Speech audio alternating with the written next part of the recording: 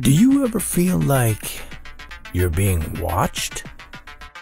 Not by a creepy stalker, but by aliens. Well, it might be happening.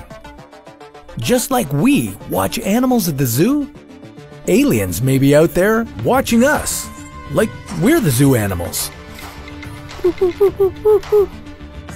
But why exactly would they be doing this in the first place? Could they be afraid of us? This is What If?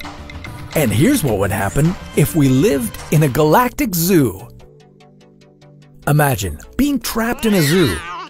Well, if we really do live in a galactic zoo, then you'd already be in one. Aliens could be out there watching your every move. They may want to study the human race, or learn from our technology. Or maybe they're planning to attack us. But what if instead of attacking us, the aliens are afraid of us attacking them? Wait, what? If you've watched any sort of sci-fi movie, you may think of aliens as the bad guys. The ones who attack our planet and steal all our resources. Hey, shoot, get out of there. Get away. Go. But never mind humans being afraid of aliens.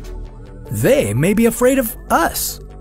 Think about it. It's entirely possible that aliens have been watching Earth since the birth of humanity. If aliens have been hanging around since the beginning, think of all the horrible destruction they've seen humans cause. Deforestation, pollution, and let's not forget about war. Lots of war.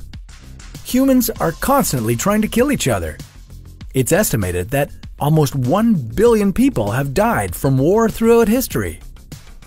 So from the aliens' perspective, humans might seem like an incredibly violent, scary species. They may not want to make contact because they're afraid of how we might react, which could very well be with violence.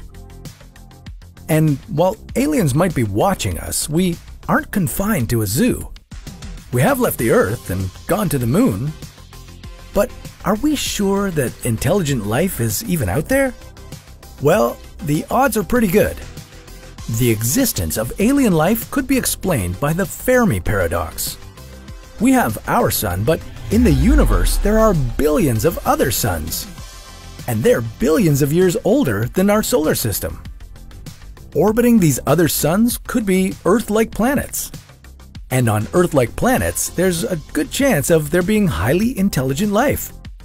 With so many worlds out there, there's an even better chance that at least one of them has developed interstellar travel.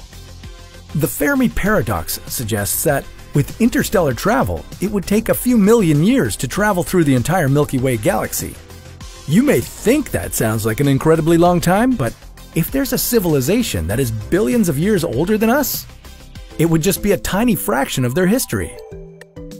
So, if all this is true, which is very likely, the aliens may have already found us.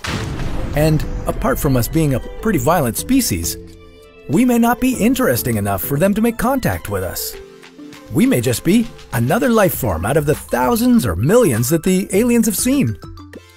After all, if you see an ant colony on the ground, do you try to make contact with it? You most likely go along with your day. To other life forms out there, we may just be a simple group of ants. Ants they don't want to hurt or bother. Just observe. Another thing we have to keep in mind is how we communicate with the aliens. Ants in our world might be trying to communicate with us, but unless they send the right signals, we'll never know. The same goes for the aliens and us. We may not be communicating with the aliens the right way. They may not even know that we want to make contact with them, so they just leave us alone. What is the best way to communicate with aliens? We'll leave that story for another What If.